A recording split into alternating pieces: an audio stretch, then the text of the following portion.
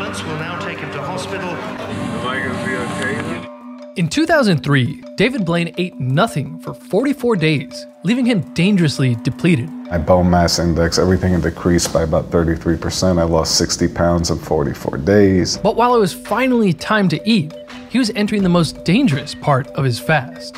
At the end of the stunt, when I went to the hospital, I almost went into shock. Starvation was killing thousands of people a day. During World War II, the people of the Soviet city Leningrad were suffering from widespread severe starvation. For a 4-month period from 1941, the only food available to the citizens was about 3 slices of bread a day. The bread was made from chemical wood pulp and milled wheat dust. Yet, tragically, when some survivors were finally given a proper meal, this nourishment somehow caused them to die from heart failure. On the other hand, here's another weird phenomenon. Early last year, I was pretty happy when my doctor reported that my testosterone was relatively high for my age.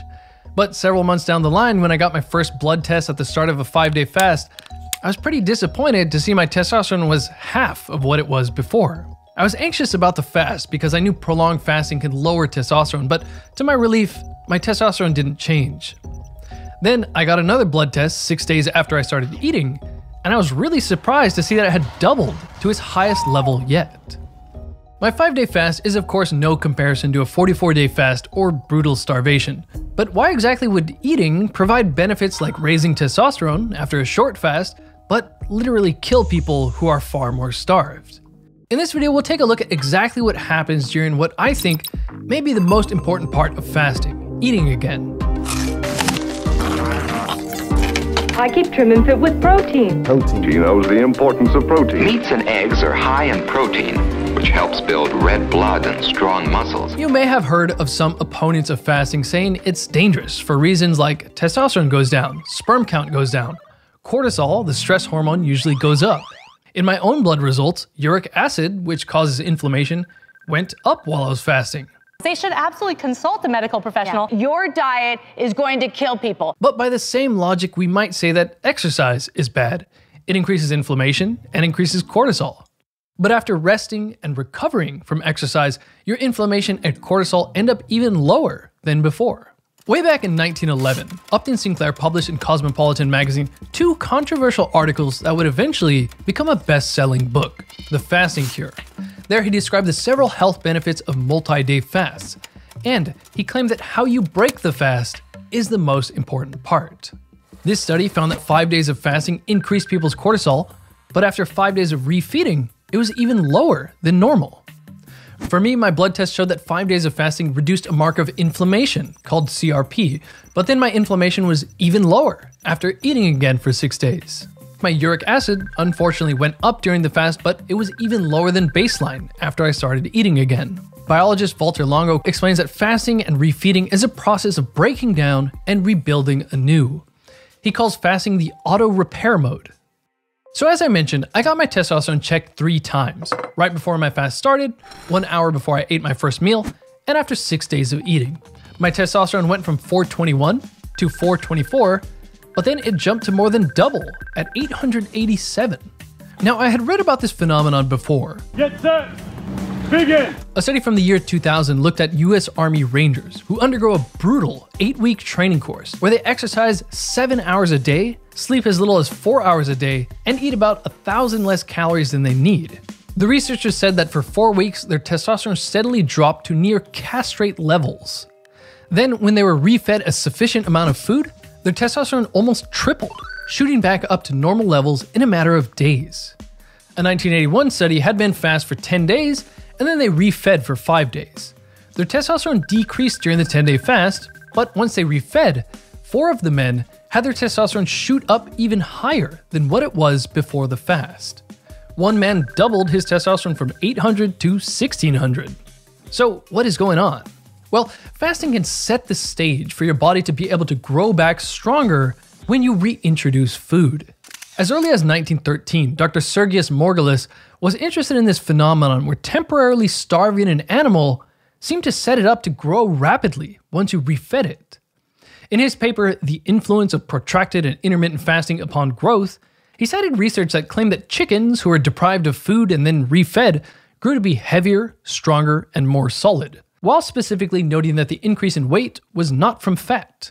Now, that's a 100-year-old study, but in 2018, Walter Longo explained on a podcast with Rhonda Patrick that there's this growth factor called IGF-1 that helps grow muscles and brain cells. However, when you temporarily reduce this growth factor through fasting, Longo explains that this turns on stem cells. And when you get the IGF-1 back up by refeeding with protein, then these activated stem cells replicate and multiply themselves to stimulate the growth of various types of cells. The generation of healthy cells that is IGF-1 dependent. Right. Yeah, there is no doubt that when you refeed, you have to have sufficient protein to rebuild. And also protein are going to drive the IGF-1. So the whole system, of course, is set up to give the signals to rebuild. So what's happening with testosterone? Where this gets interesting is what fasting may be doing to the production line of testosterone. There's this hormone produced in the brain called gonadotropin-releasing hormone, GnRH, that is key in testosterone production and initiating puberty. GnRH acts on a specific part of the brain, causing it to release two hormones that finally act on the testes to produce testosterone. One of these hormones is LH, luteinizing hormone. In a rare disorder where an adult man becomes deficient in GnRH, his testosterone will be very low. Treating him with GnRH will fix this issue. So you have this nice testosterone production line that starts with GnRH, and you can in fact inject people with GnRH, and this will increase luteinizing hormone and then testosterone. Well, researchers did exactly this to find out how fasting affects testosterone production. They injected people with GnRH before fasting and 56 hours into a fast. What they found was that the longer the fast, the more sensitive the body was to GnRH. It raised luteinizing hormone more, and it raised testosterone more. That's great and all, but who's going to fast and then inject themselves with GnRH? Well, remember how Walter Longo was saying that when you eat protein after a fast, it increases the growth factor IGF-1? Well, there are several pieces of evidence from in vitro and animal studies that find that IGF-1 stimulates the release of GnRH.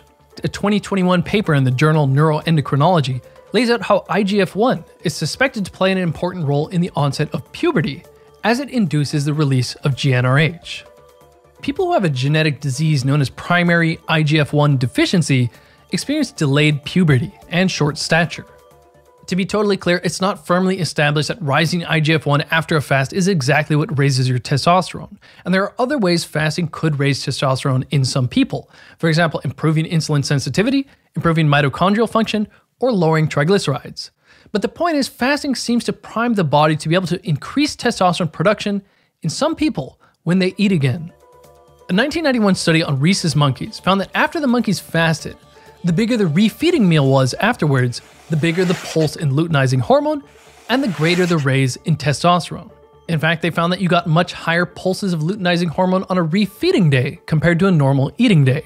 So there's something about stressing the body with fasting and giving it nutrients to recover that provides many benefits. Exposure of cells or organisms to a mild stress can enhance the ability of the organism and the cells in that organism to more severe stress. Fasting researcher Mark Madsen points out that exercise will provoke the growth of fresh new mitochondria, but this happens during the rest period after exercise.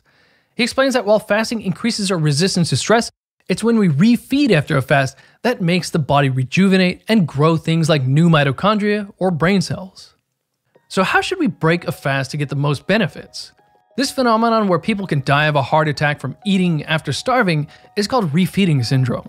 Well-meaning soldiers desperate to help the starving prisoners in the camps of World War II shared with them biscuits and chocolates from their own rations, but sadly, that food quickly killed them. In David Blaine's case, after he was escorted away from his box by ambulance, they started refeeding him with Ensure Plus. This stuff is basically a fake milkshake made with vegetable oils and a multivitamin tossed in. Here are the first ingredients: water, corn maltodextrin, sugar, milk protein concentrate, and blend of vegetable oils. If you're not aware of why I find the idea of drinking vegetable oils totally nauseating, check out this video on why heart-healthy vegetable oils are probably toxic. Ensure, because you don't always have the time to eat right. Ironically, the authors of the clinical report on David Blaine themselves explain why a sugary oil shake after a fast is an awful idea. They explain that when you eat again, this causes a sudden rise in insulin. And where the body had been carefully balancing the levels of electrolytes in your blood and cells, this insulin rise causes the electrolytes to rush into your cells and sodium to rush out of the cell and into the blood. The effect of this is that the blood is diluted and the volume of your blood increases, and this leads to heart failure. So in this particular situation, if a sudden rise in insulin is the problem, why not avoid feeding people a carbohydrate-rich meal? After all, carbohydrates are well known to induce a much bigger rise in insulin than fat or protein. That liquid blend of sugar and vegetable oils they gave David Blaine has more carbs than a can of Coke. Dr. Bernard of the YouTube channel Chubby Emu has made 2 different videos about cases of people presenting to the emergency room with refeeding syndrome. What did these people eat? Well, first off, they both simply ate way too much, but it was mostly carbs and sugars. In one case, a malnourished woman suddenly ate a huge container of cookies. In another, a woman fasted for 7 days and then ate 23 bananas. In Upton Sinclair's old book on fasting, he talks about a man who broke a 50-day fast with tons of fruit, half a dozen figs. This led to intestinal abrasions that had him lose a lot of blood.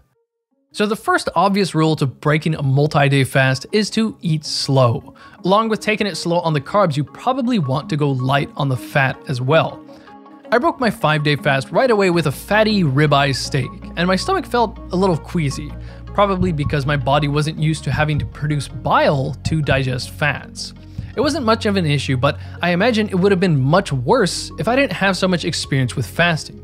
Upton Sinclair also mentioned people suffering from slight bile attacks from eating over-fat beef, but they quickly recovered by eating leaner beef. So to get the growth benefits, you'll want to eat protein after your fast so your body can increase its growth factors to allow for rejuvenation of the body, as Walter Longo explained. I'm not here to guarantee fasting is the secret testosterone hack.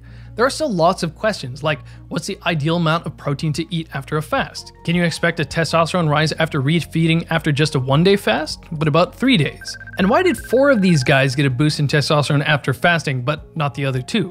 The point is to say, while it may be alarming that testosterone can drop during a fast, it should bounce back at least to normal when you eat again.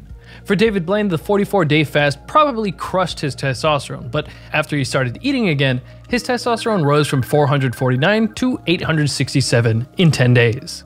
44 days is an extremely long fast. Obviously, there has to be a point where you are fasting too much. You need to balance your fasting with refeeding and nourishing your body. Just like you can overtrain with exercise, you can of course overfast. Like Dr. Mark Mattson explains, fasting and refeeding are both necessary to get all of the health benefits. Now, fasting can be daunting, but to make it easier, you can supplement electrolytes. That's where this video's sponsor, Element, comes in. Because a fast puts you in a low insulin state, you can experience fatigue and extra hunger from the kidneys excreting electrolytes. So adding electrolytes to your water can really bring your energy levels back up.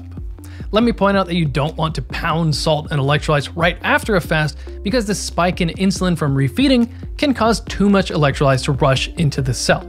I usually drink tons of these during long fasts, but actually even if I'm not fasting or doing low carb, I found Element gives me more energy, especially when I'm working out. Element tastes great, and my favorite thing is there's no junk in it. It's just a well-balanced mix of electrolytes, sodium, potassium, and magnesium, a bit of flavoring, and some stevia. There's also a raw unflavored type if you prefer. If you go to drinklmnt.com/whatI'veLearned, you can get a free sampler pack with any purchase.